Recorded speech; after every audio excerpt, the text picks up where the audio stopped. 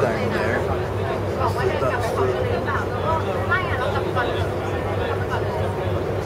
Slide down that big one. It's actually quite a big slab. It's quite a scary view from the top. I believe you. There's another slide there. You see the people have been sliding down it, haven't you? They're nuts.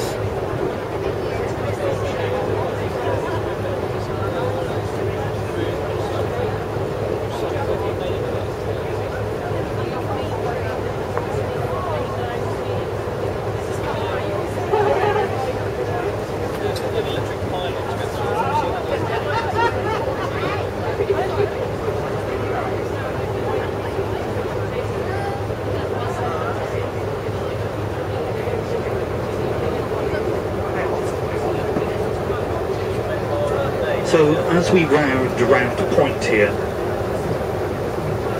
we get a beautiful, clear and uninterrupted view of Brunel's Clifton Suspension Bridge. I never talk about it on the way out. Everyone's so excited about being on the boat and seeing the bridge that they don't listen to a word I say, so save it for when we're coming back. It was all the idea of a local wine merchant, William Vick. William Vick left £1,000 in his will for the building of a bridge across the gorge. He was under the impression that the works of nature could be improved by the works of man, which is an unfashionable idea nowadays, but it wasn't in his time. So he left this money, and the money was invested by the merchant venturers of Bristol until it became the sum of £10,000. That's when they held the competition to see who could come up with the best design for a bridge. Brunel eventually won the competition, 1832, after some arguing. And the bridge was completed many years after his death, officially opened on December the 8th, 1864. When people look at the bridge and when they look at pictures and drawings of the bridge, they always assume that the bridge is completely symmetrical. And of course it's not. Both towers are entirely different. The Clifton Tower is a much, much finer structure altogether. It's slightly thinner, it's more tapered and slightly more elegant. And it also has huge arrow slits in the sides of it, making it considerably lighter. It stands on quite cavernous rock. Brunel, of course, thought that he could span the gorge in one single go, but the other engineers of the day, particularly Telford, disagreed with it, and they forced his hand into building the enormous red sandstone buttress on our starboard side.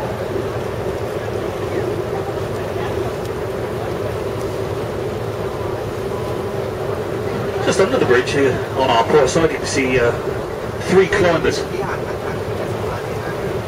having an amazing climb there, especially one with a yellow helmet. Amazing.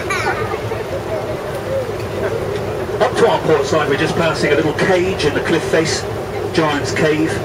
That used to be a place of worship. With all the quarrying, they dug the cliff face away here until you could no longer access the cave.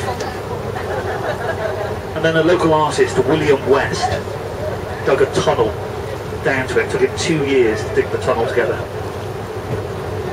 It's underneath the Camera Obscura now. Camera Obscura used to be a windmill where they ground tobacco, and in a terrible storm in 1777 the sails of the windmill were spinning around so fast that the whole thing caught fire and burned down. They got brought up by William West.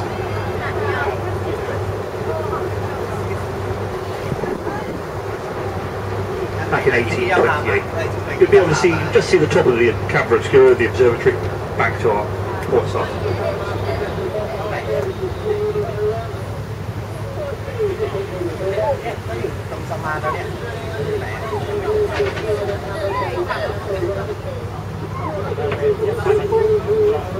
Well, that's another slide.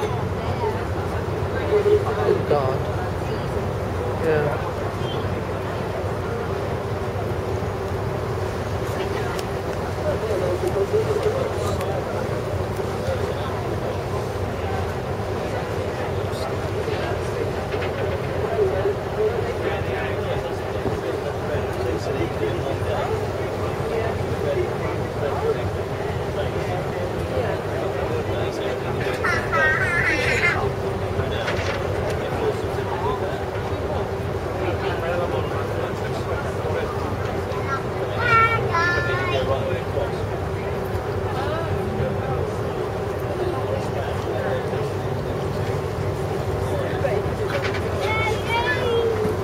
So now that we've come up in the world, we can get a better view of the Clifton Rocks Railway. You can see the lettering to our port side. There's quite a heavy movement to raise money and reopen the railway, which I think is quite a cool idea. You'll be able to jump on in Clifton,